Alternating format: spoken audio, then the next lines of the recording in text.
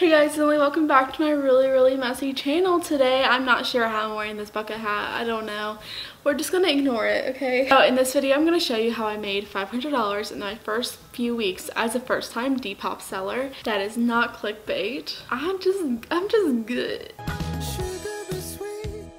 So how I got my first stock is that I went to Goodwill. Obviously, this is kind of still what I do. And I went thrifting. I didn't spend over $50, I don't think. But I bought things I had seen on like Pinterest and like YouTubers, like just trendy things I saw people wear. And a big like indicator if someone's gonna buy it and like it on Depop a lot of times is if Emma Chamberlain would wear it. If Emma Chamberlain would wear it, it's gonna sell on Depop. I don't know how that correlates, but it does.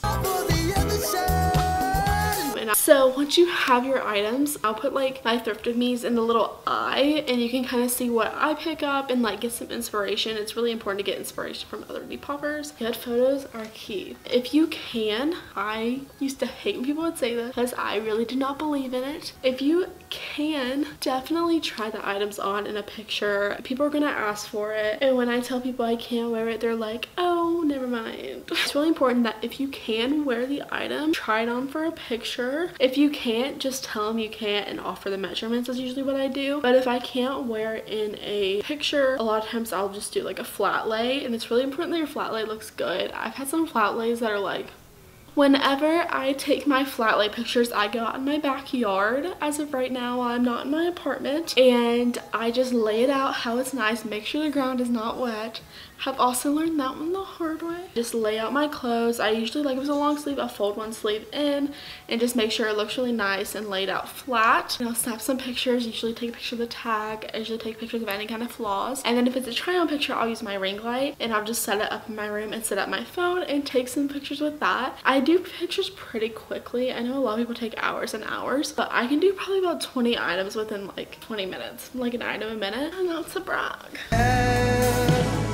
When you list your items, I'm really a big advocate for making them cheaper than more expensive. If they're cheaper, you're going to sell more and you're going to make more money in the long run. But I would not list something over $25 unless it's like a pair of Levi's or something. Unless it's just like a really desirable item, don't go above $25. You bought it at a thrift store, it doesn't need to be over $25. Whenever you are going to list the item, you want it to be searchable. This is kind of like an SEO type thing. If you do YouTube, you know about SEO. Depop works almost the same way, except it's not as optimizable. So you're gonna get your sales from search on the app. You're not really gonna get that many from followers, at least at first. It doesn't matter how many followers you have, most of your items sell through search. You want them to be searchable, and then you want to include those keywords within your description. So I'm gonna show you like an example. So we're gonna go to one of my examples that just sold. It sold within a day. This is a Ralph Lauren sweater vest. Sorry it's so little, it's because it's on my iPad. I sold this for $22. They did not even try to bring it down. They did not lowball or anything. My first line is Polo Ralph Lauren sweater vest, and then I said this sweater vest is so cute and this color stunning. It's such a gorgeous blue periwinkle color. I love the pink accent and the logo too. I love this sweater vest trend for the fall and late summer. It's so cute. Size large, and then I put what I wear, and then I use my hashtags. You want to make sure to use your hashtags. Hashtag sweater vest, hashtag Polo Ralph Lauren, hashtag vintage, hashtag sweater, hashtag periwinkle, and then I put more tags so I can just get all those keywords in there. Tags: periwinkle blue, blue sweater vest,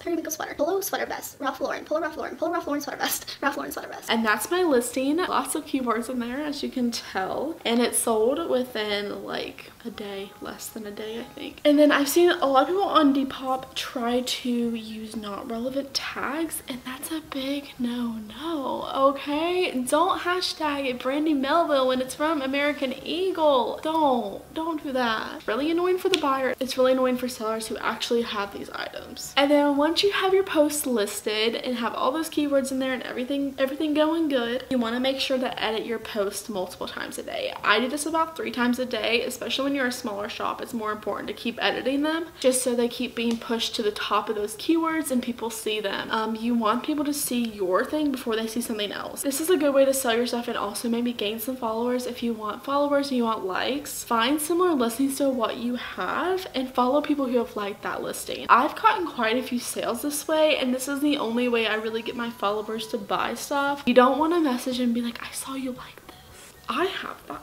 You just want to like nonchalantly follow them. They won't even know that that's why you follow them, is because you saw their likes. And then following up with that, do not message people who have just followed you or have liked your item. I did this in the beginning and I honestly think I lost some sales this way, just because it comes off very salesperson-y and like, buy this please. Like I get some messages that are like, please buy this, and I'm like, oh ma'am. So also, whenever you sell something, you want to remember that if it's sold quickly, remember that and go buy more. You want to make sure you're supplying people with things that they want. If they don't want it, they're not gonna buy it. A lot of times at thrift stores, you'll see something like, oh, this is vintage, I'm gonna buy it and sell it. If it's really ugly, don't buy it. Even if it's vintage, a lot of vintage clothing's ugly, let's be honest here. Let a grandma have it. We don't need that on Depop, okay? You don't need to be wasting your money on that. Let granny buy it, okay? A lot of people in these videos are like, you should definitely niche down on what you sell. I don't really agree with that. I kind of have a variety. I keep it like just like normal vintage things you would find. I usually just think in my head, would I like this? And if I do, I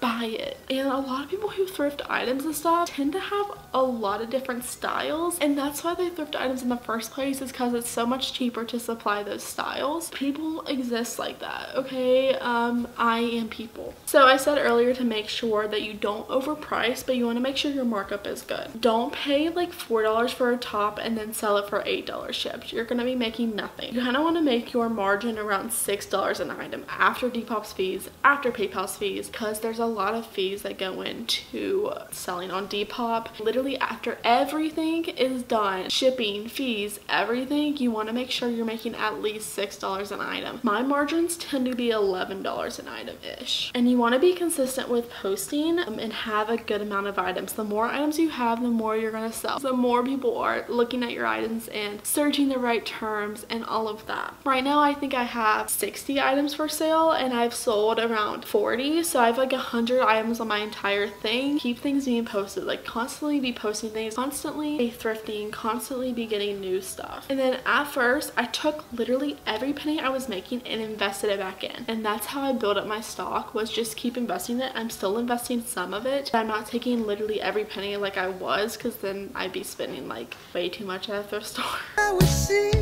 Lastly, if you are serious about this, you need to keep track of your stuff, okay? Keep your receipts. Literally from the moment you start, keep your receipts. Anything that's a business expense, I use my gas when I'm going thrifting. I use like all my receipts from Goodwill. If I get like a little snack, I'll put it in there. Just literally anything that you do while you're on the clock, while you're thrifting, I'll put it into my business expense folder. Make an Excel sheet. If you want me to do a video on this, I definitely can, but I have one for all the stuff I have listed and then all the stuff I've sold. Then I have another little tab for all my expenses, just so I can keep track of them again. And then lastly, one of the most important things is to use other social media to promote you, and that's literally so important. I recently have started doing this, obviously this channel with my Instagram. I'm still looking into making a TikTok for it, but TikTok can be a little scary because there's a lot of anti-Depop people on there. That's the video. Hope you enjoyed. Make sure to give a big thumbs up and make sure to subscribe down below for new videos. Hit that bell so you get notified. And yeah, I hope you got something out of this video, and if you did, let me know down below. Bye. I'm a dumb teen boy.